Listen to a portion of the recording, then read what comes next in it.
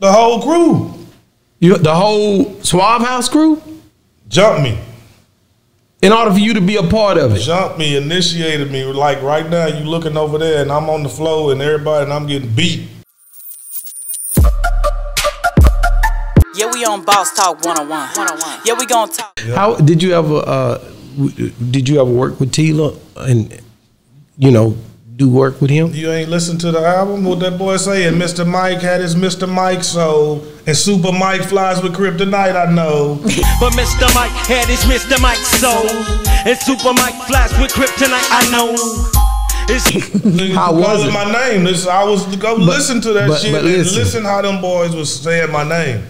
How was it though? Like, it was cool. It was cool. Yeah, it was. Because I hear stories that he was with Suave House, but he ended up with Rap a Lot.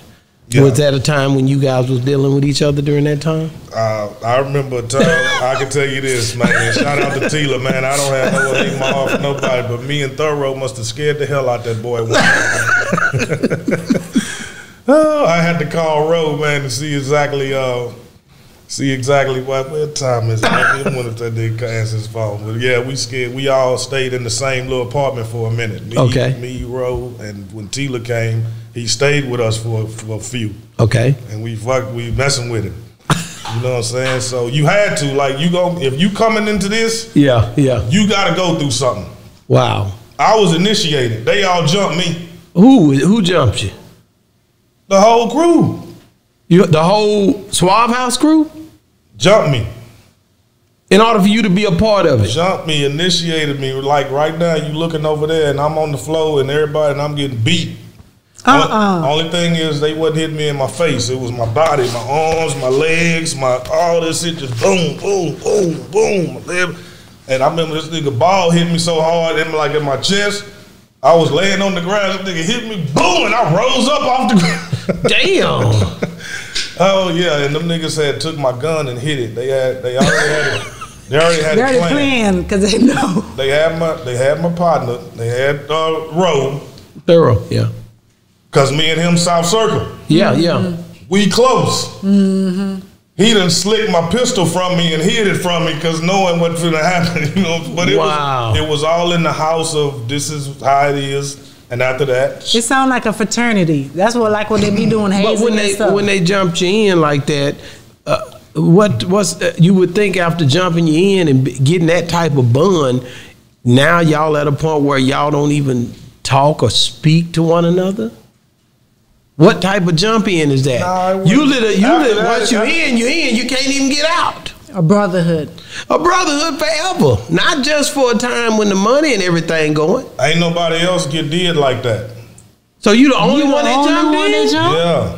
Why? You the black sheep. I'm keep telling y'all to ask them people. I told Donnie Houston, man, don't bring these people on here and not ask them people. Then ask, okay, I know y'all got relationships with different artists. I don't have no relationship. Don't want to go over, but man, not me. No, we gonna ask whatever. Yeah. I'm the one. Yeah. Yeah. I ain't got no relationship. It's up to them not to answer, because some people will still escape the question and not try to answer it. Yeah, but we sure gonna ask. They hid my gun, initiated me, knowing that, hey, make sure he ain't able to go get it after this. Well, you know for a fact that you're the only person that have ever done that to.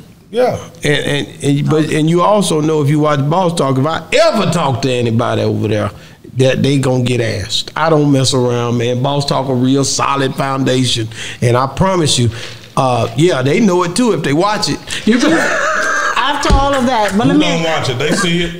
they know I'm going. They probably run from me. But because I know how we as human beings we think, or me, I should say. After finding out that you're the only person that they did that to, how did you feel about that? I mean, I had a mission to accomplish, so I wasn't really. I just knew that it was always, like, okay, I'm gonna do my thing. Everybody just doing their own thing, but it was never like, okay, we blood and we brothers. Right. Now. So you already knew that in your head. Yeah. Okay. So really, you didn't believe in what they done, really, and they lucky you didn't do something to them. Well, that's why they went and hid my car.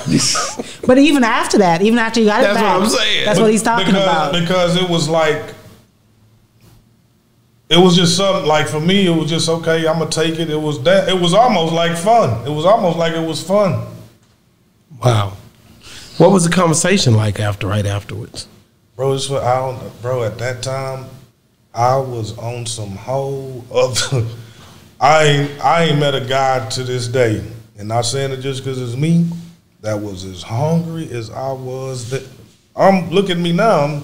Imagine me almost 30 years ago. I'm still schooling these niggas. Yeah, we on Boss Talk 101. Yeah, we gonna talk.